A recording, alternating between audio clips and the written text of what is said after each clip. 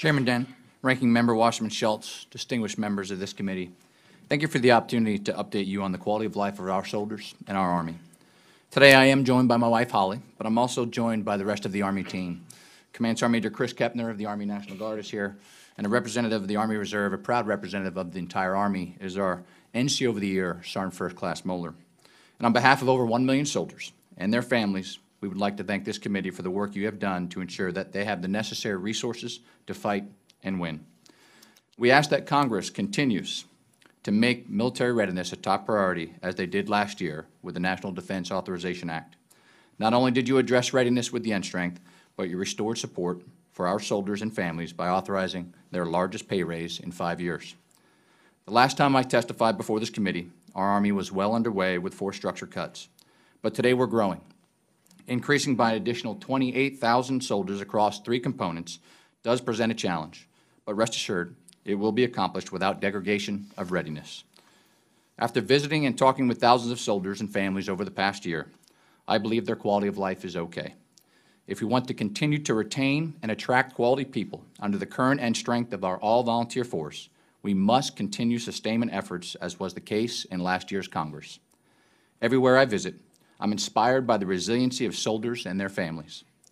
The things we ask of them, however, is not commensurate with the quality of life that they have been given. Frankly, it never will be. But we can certainly provide better than we do right now. The long-term impact is what is concerning. If we continue to be placed in positions where we must choose benefits or training, we will certainly lose out on quality and talent down the road. Fiscal uncertainty will result in loss of confidence in our institution and ultimately degrade our ability to retain and recruit. This includes appropriations for equipment, training, and manpower, but also includes a consistent, predictable budget that supports benefits and services throughout the entire soldier life cycle: recruit, retain, transition, and veteran status. The impact extends beyond our current force and continues to reap benefits when soldiers transition out of the Army and into civilian life. Veterans influence the people in our communities. That influence shapes perceptions and confidence, which undoubtedly affects the quality of recruits we receive and the talent we are able to retain. Our latest attempt at education reform in our Army is credentialing assistance. I'm asking you for your help in this effort because it impacts every aspect of the soldier life cycle and our society, not just the military. For years, we have providing our soldiers with world-class training and education, much of which already directly translates to civilian occupations.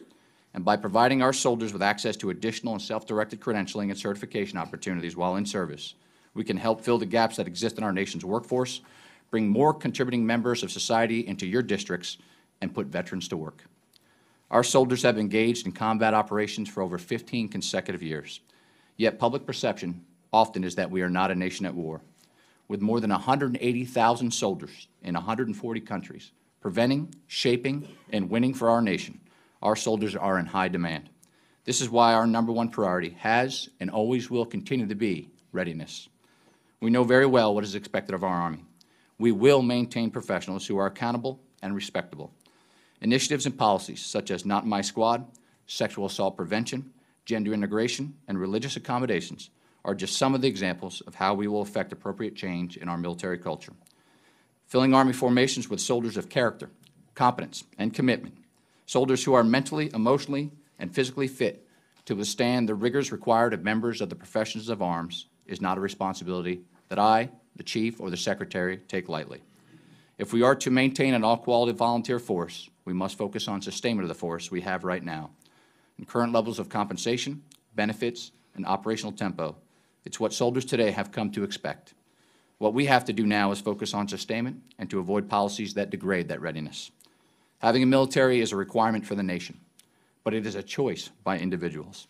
Therefore, we must ensure our actions and decisions reinforce the message that we are behind our professional all-volunteer force. These actions and decisions must always reinforce the message that we will support our soldiers and families at work and home.